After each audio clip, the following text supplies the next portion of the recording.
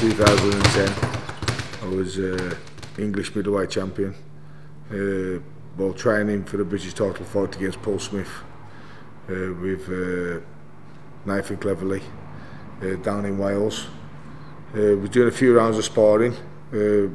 Monday to Wednesday was great, 6 rounds each day. Great, all looked really good, looked strong. Thought, yeah man, nothing could be better. On the Thursday, rocked up at the gym as normal, gear on, got warm, jumped in the ring, done 4 or 5 rounds of sparring. They asked me to jump out so another lad could jump in just to give him a fresh boxer, which he did. And then his dad asked me if I could jump back in. I said yeah, no problem, so I put my stuff back on. Minute into the round, took a blow on the top of the head. Nothing hard, had my head gear on, felt a bit nauseous, a bit dizzy. Said to Nathan, hold on a bit Nathan, I don't feel right.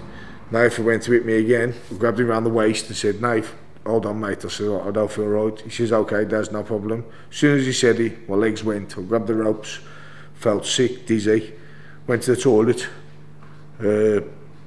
vomited into the toilet. When I picked my head up, it felt like something had popped in my eye.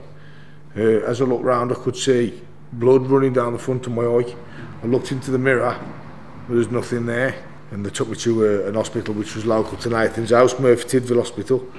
They'd done all the neurology tests and whatever else, which I passed all right, and they said I had concussion. I asked them if I could have a scan being a boxer and taking a blow to the head. And they said, well, they didn't see no point really, as they thought I had concussion. But they would keep me on observation and send me down the next morning. On the Friday morning, I think about 7 o'clock, about an hour before they said they was going to scan me, they said that I was fine and I was free to go. When I got home, I was just projectile vomiting again.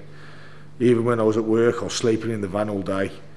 Claire wasn't happy, so her uncle was a ear, nose and throat specialist, surgeon, so she phoned him.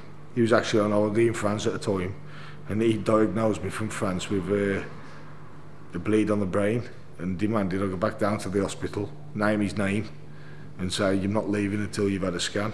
I went back down, they told me I wasn't an emergency, and because this was a Friday, there would have been nobody on shift, so I'd have to wait.